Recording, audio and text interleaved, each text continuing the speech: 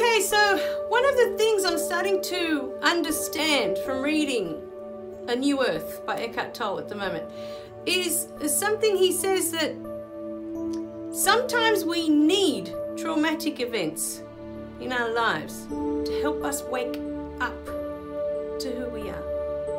It helps us release that identity, you know, that we identified with, that's who we are. And then all of a sudden that's taken away, and then what have you got? If you're no longer that person that you believed that you were. So traumatic events can bring you closer to knowing who you are. They can wake you up.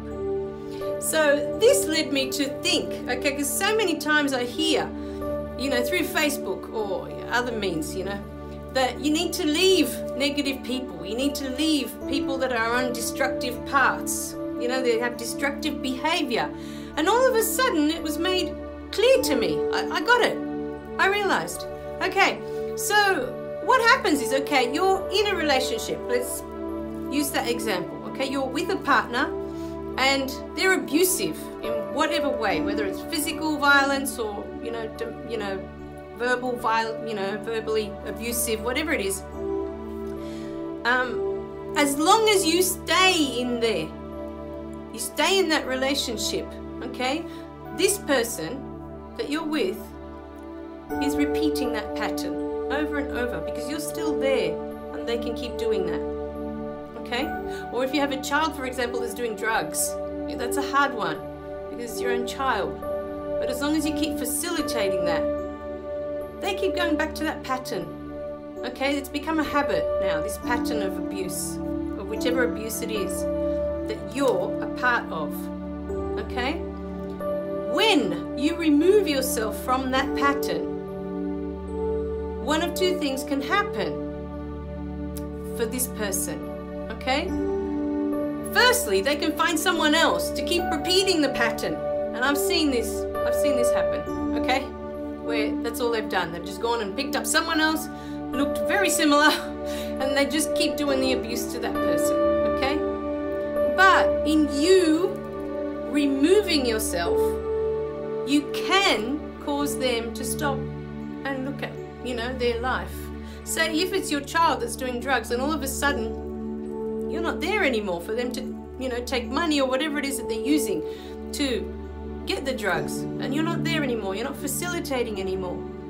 All of a sudden they'd have to wake up to, oh, how am I going to do that? So there's one of two choices. Either they're going to look to see how to continue that habit, okay, or it might stop them in their tracks and they think, okay, that's not working.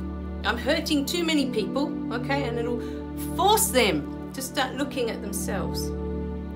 So that is how you moving away from negative people or people with destructive behaviors can be a positive thing, can be a blessing to that person, because you can force them to look at themselves. Many times that's not what happens. You know, many times they'll just find someone else to replace you. They're not ready to wake up. They're not ready. But that's why they say that that's a tough love. You know, that you're giving your love to that person because you're allowing them in that moment that you've removed yourself to stop the pattern for a moment, to stop that habit, and to be able to look at themselves. Many of them that have these behaviors are in so much pain that they just can't look at themselves. You know, it's not to do with you. We've addressed this in many videos. It's not to do with who you are, but to do with their pain, and they're not ready to let go of that pain and to look at themselves yet for who they truly are. They're still, you know, in the fog of this pain. They still can't see clearly through it to get to the other side of what the pain is, what it's trying to tell them. All right, my darlings? So think about that. If you are in an abusive relationship today, think about that. There's always a positive to it, you know? And the other positive is that you're no longer being abused, you know? So it's not just for that person that may wake them up, you know, and they realize, oh, That's not who I am. I don't need to do that anymore. But it's also for your benefit, that you no longer need to be abused. You no longer need to be treated that way. You can start to love yourself a little bit more. You know? Right, my darling? I love you guys. Remember to click like and subscribe below so you don't miss any of the messages, and I'll see you in the next video. Bye for now.